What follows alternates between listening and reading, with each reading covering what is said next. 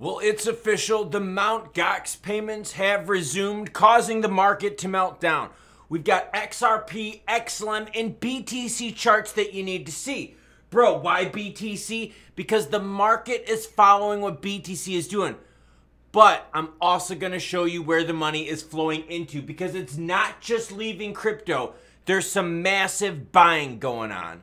You see those blue bars up on the screen? You know what that means? Daddy took a nap. 2.5 hours of sleeping with the doggies. AC blowing, not a care in the world. Let's get into your comments. Rovian says, Payne, I'm loving this drop. Hope XLM goes to 5 cents and XRP down to 30 cents. I don't care what happens here. I'm playing long term. I just buy more in the meantime. Now, what we've learned is that the dip here is because of Mt. Gox payments. Okay, certain things are bleeding harder than others. Mt. Gox begins repaying Bitcoin to creditors a decade after exchanges collapse. What it means. All right, I want you to think of that statement. So they start paying people back. Now, the reason the market is red is because the market is sitting here going, whoa, whoa, whoa, let's get ahead of this. Let's sell before the rest of Mt. Gox people sells, right? It all of a sudden becomes a fire sale. So now that we know that the Mt. Gox payment is happening, what's the most important thing out there to tell us what's going to happen in the crypto market? The price of Bitcoin. Exactly, right? Because it's following Bitcoin. Now watch this. This is the Bitcoin chart up on the screen at the 5-minute. Compare it to XLM, XRP. It looks almost identical, right? You see this right here, right before the 5th when the pain train happened.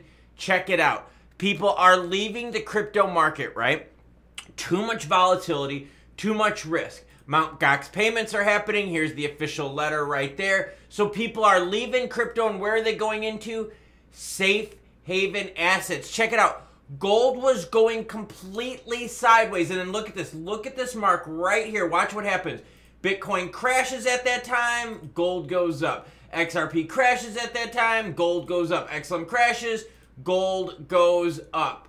So there you have it, everyone. People jumping more and more into gold as a safe haven play, while the BTC and rest of the crypto market melt down because of fears of Mt. Gox payments. And the worst part is, the people that are finally getting their Bitcoin Cash and all that goodiness, they're not all going to sell. Some of them are going to hodl it.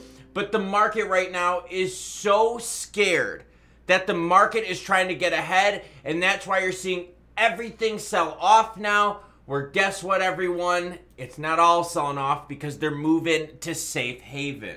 So how am I going to play this? Well, I'm going to use Bitcoin as my indicator along with safe haven asset plays. If safe haven asset starts pulling back and Bitcoin looks a little bit better, we get some sustained momentum on that, well then guess what? We're in a better place. But the Mt. Gox payment is going to be happening for a while, and people are seriously afraid that the majority of the people receiving payments are just going to dump on the market.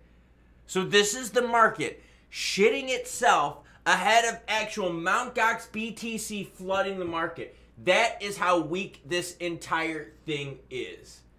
Choo-choo, bitches. I mean, I guess the train has left the station. XLM melting faces. I mean, I guess if you're outside in the sun and it's 105 degrees. But right now, you're seeing an extremely soft market with people fleeing to safe haven assets like gold.